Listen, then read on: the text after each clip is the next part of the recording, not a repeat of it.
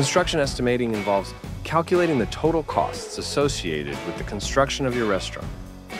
This process takes place at the end of major drawing phases, typically after schematic design, design development, and construction drawings.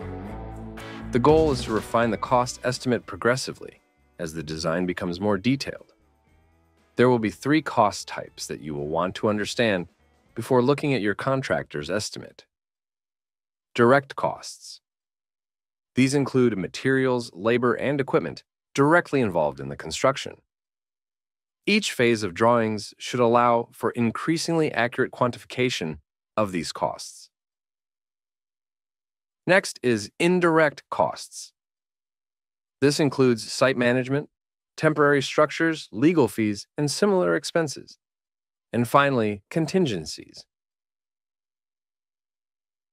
Typically, 5 to 10% of the total estimate. Contingencies cover unexpected costs and overruns. There are 3 types of concerns you have to consistently monitor. The first are incomplete drawings. Estimates are only as accurate as the information provided. Ensure that the drawings and specifications are complete and detailed enough to cover all aspects of the construction. Next is market fluctuations. Prices for materials and labor can fluctuate due to market conditions.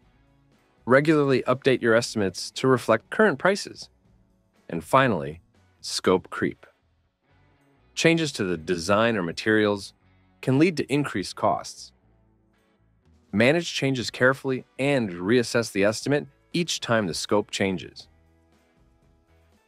Once costs are presented, ask your architect for value engineering options. This will prompt your architect to look for opportunities to reduce costs without compromising quality. This can include alternative materials, simpler design solutions, or more efficient construction methods.